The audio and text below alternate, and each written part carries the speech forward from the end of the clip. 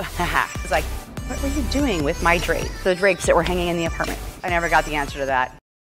Hi, this is Kari from Sky Properties. So the other day I saw a hilarious clip about comfort animals on the Ellen DeGeneres Show, which we're going to show you here in a minute, but it sort of depicts what we have to put up with in the housing industry, and the airlines are able to roll that back, but so far in the housing industry we just have to accept them. Take a look and tell me what you think.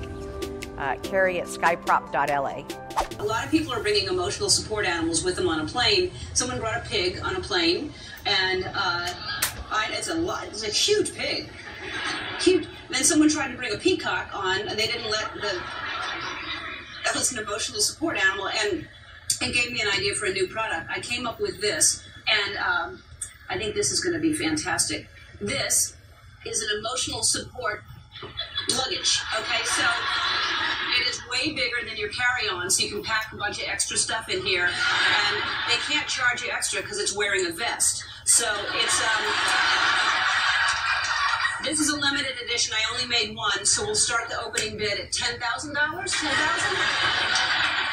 $10,000?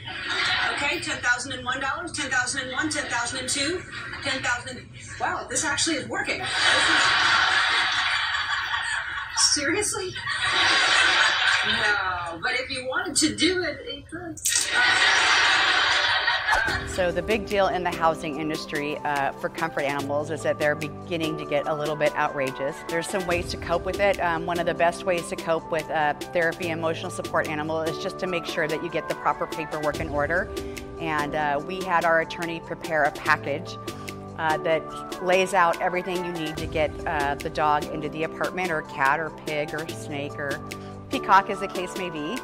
And that paperwork makes it really clear who's responsible and what to do. So I highly recommend that everyone get that packet from their attorney and make sure that everything is in order so that it's not questioned if something happens.